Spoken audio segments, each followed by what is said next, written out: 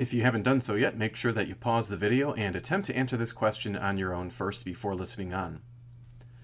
The question gives us the value of the astronaut's angular displacement according to this equation right here. And in part A, in order to determine the angular velocity, we're going to have to differentiate this equation with respect to time.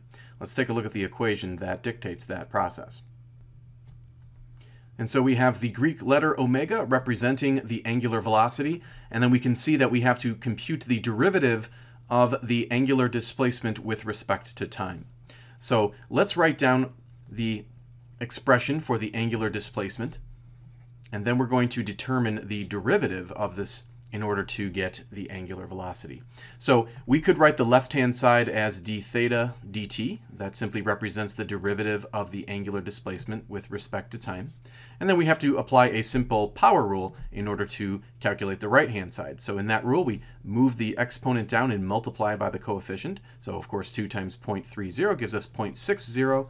We have the variable t, and then we subtract 1 from the power. So we'll end up with t to the first power.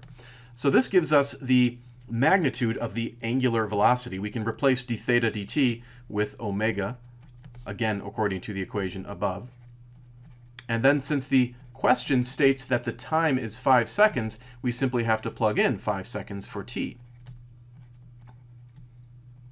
And so when we do that, we end up with 3.0 radians per second is the standard unit for the angular velocity. So this is the correct answer to part A of the question.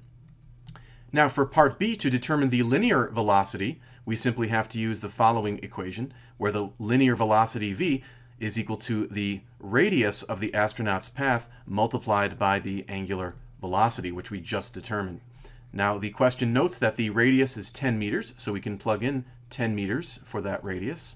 And then of course we just obtained omega, the angular velocity. That was 3 radians per second. And when you multiply these values, you're going to get a linear velocity magnitude of 30 meters per second. So this would be the correct answer to part B. Now on to part C, which asks for the tangential acceleration. The tangential acceleration, a sub t, is equal to the radius multiplied by the angular acceleration. Now we haven't found this angular acceleration yet, but there is a nice straightforward way of finding the angular acceleration. We know that the angular acceleration is equal to the derivative of the angular velocity with respect to time. We recall that the angular velocity was equal to 0.60 t. That was a result that we had found earlier in this problem. And when we compute the derivative of the angular velocity of 0.60 t with respect to time, we end up with just 0.60. And that unit would be in radians per second squared. So this is the value that we're going to be plugging in for alpha, the angular acceleration, and then of course we have the radius. So let's go ahead and calculate the tangential acceleration. So when we compute this, we end up with 6 meters per second squared. And that is the correct answer for part C, the tangential acceleration. Finally, the radial acceleration, which we can denote as a sub r, is going to equal the radius times the angular velocity squared.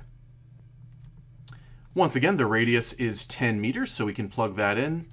And then omega, the angular velocity, was found earlier to be 3 radians per second. And we just don't want to forget to square that value. So when we work that out, we're going to get 90 meters per second squared. And that will be the correct answer for the radial acceleration. Thanks for watching the video. If you liked it, please click the thumbs up and subscribe also so that you can stay tuned for similar videos. Remember that you can send in your own question to the email address shown on the screen, and I will do my best to post the answer to it on YouTube.